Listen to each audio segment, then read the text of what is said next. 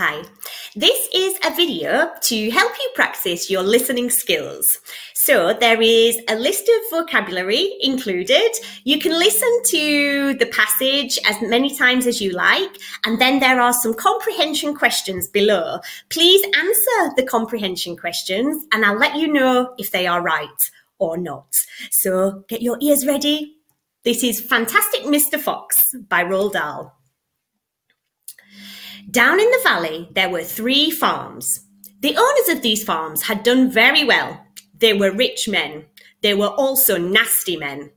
All 3 of them were about as nasty and mean as any men you could meet. Their farmer names were Farmer Boggis, Farmer Bunce, and Farmer Bean. Boggis was a chicken farmer. He kept thousands of chickens. He was enormously fat.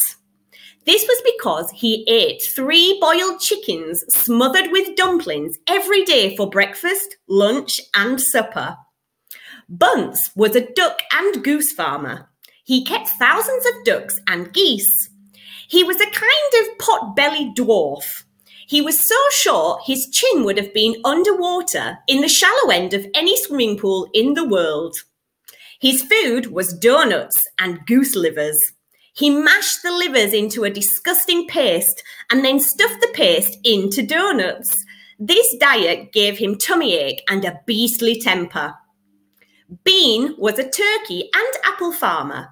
He kept thousands of turkeys in an orchard full of apple trees.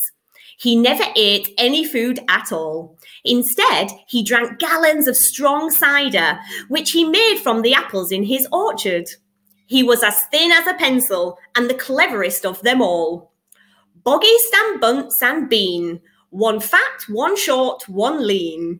These horrible crooks, so different in looks, were none the less equally mean. That is what the children round about used to sing when they saw them. So good luck with that one. Remember, we have a vocabulary list below.